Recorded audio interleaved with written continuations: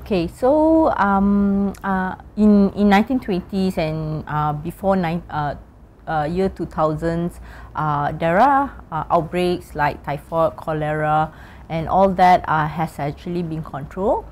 Even the Nipah virus outbreak. That is something that I learned from history. But as a nurse, I have actually gone through during SARS periods in 2003. I've been through all the recent outbreaks of dengue in 2007 and have actually contributed in helping out in NUH to set up dengue outpatient management, where we manage all the dengue patients in the clinic and reduce admission. So those are the time of outbreak, and recently, of course, the Ebola and MERS-CoV, where we do a lot of preparation here in Tock Seng and other hospitals in Singapore to actually prepare for any suspected or even actual Ebola cases. Yeah, so I would say that the preparation for Singapore and the control has been very good so far. Infectious disease has been very interesting and very challenging, and as an advanced practitioner, I'm able to actually manage these cases from blue letters, and it's very rewarding to actually see patients who get better once the correct treatment are actually instilled, and to see them in the community as well, to see that they are remaining well, they are actually continuing with their treatment, is really satisfying. Of course, many feared about the work that we do in infectious diseases, but I guess for my family, personally, they are very supportive.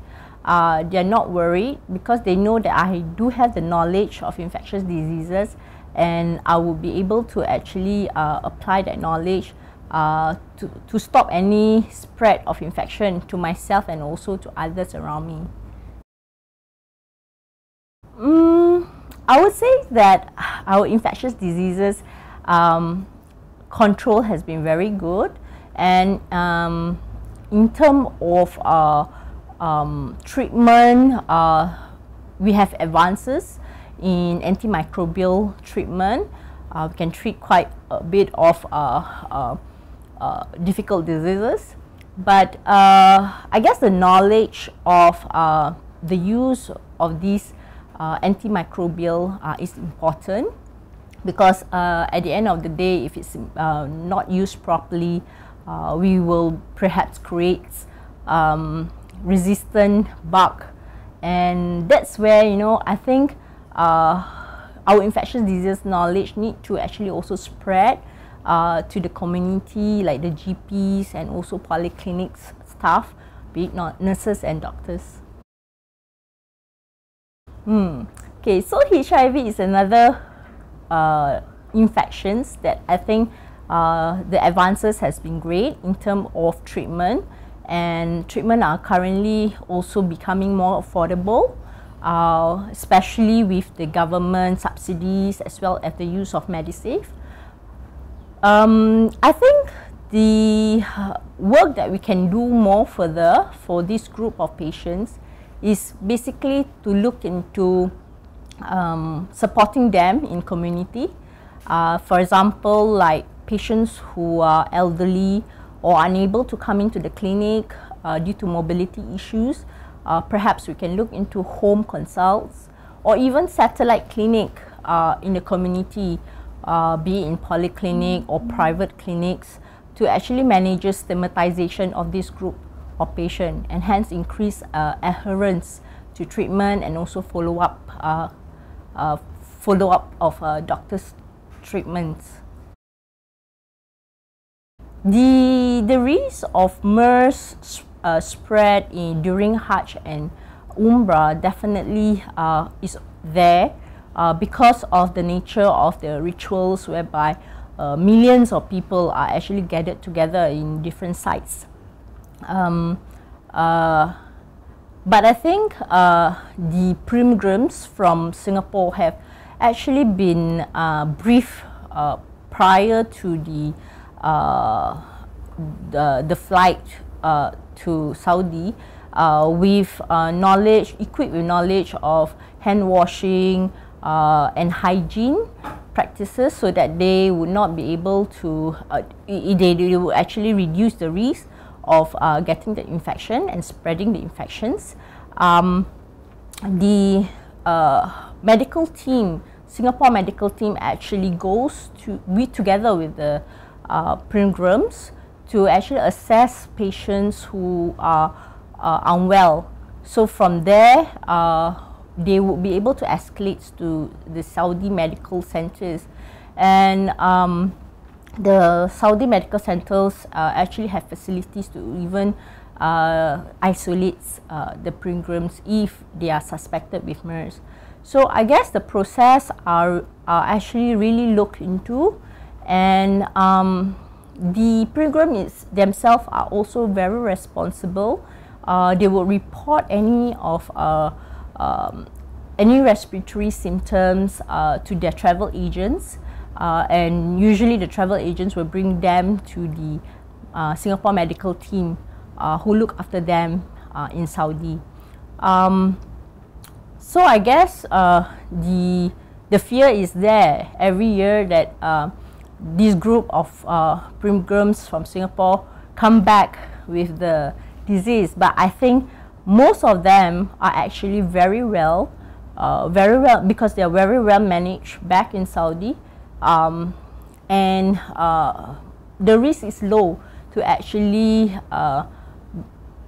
have a spread from these groups of pilgrims. Okay, well, Singapore is in a point of globalization. Well, we travel, and travel is very easy, and hence, you know, any infection can easily come to Singapore.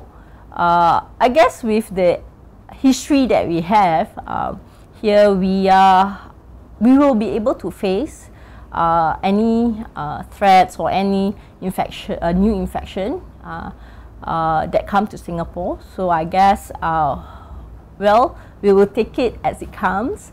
But from history, we have proven to actually are prepared. So it boils down to all the team effort. Here in Tock Seng, drills have been done to actually get us prepared, and that is very helpful and useful, so that our staff are able to face the real thing when they are when the infection actually comes to Singapore. Of course, infectious disease in nursing especially, I really do hope that one day it's recognized as a specialty, and it's actually currently when people actually talk about infectious disease nursing, people will talk about infection control, but many of us know that there's more to it, and nursing actually plays important role in looking at the various part of infectious disease, like in HIV nursing, travel nursing, even OPAD. And from my experience, I think we can do more in nursing, so that our patients and our community can actually get supported in terms of infectious diseases. I would say that knowledge is the key point. Educations, we need to look into our education system in nursing to incorporate certain things like microbiology, pharmacology, and to actually practice it on the daily clinical rounds. At first, from my experience, it's tough because I don't get a formal tutorial or formal teaching on these areas, but I learn it from the job. and I got very supportive infectious disease physician who actually impart the knowledge to me. And that, I think, is very important, that the nurses do not fear about the knowledge in infectious diseases, and continue to actually practice them in everyday's work, and continues to also learn new things in infectious diseases. Well, there's hope that, you know, one day we will have infectious diseases school, probably, for nursing. But at this point, I think for Tock Seng itself, we are actually looking at providing nursing education in this specialty area. So for the nurses out there, continue to persevere. There's one day that we will have probably a school and be recognized in infectious disease nursing.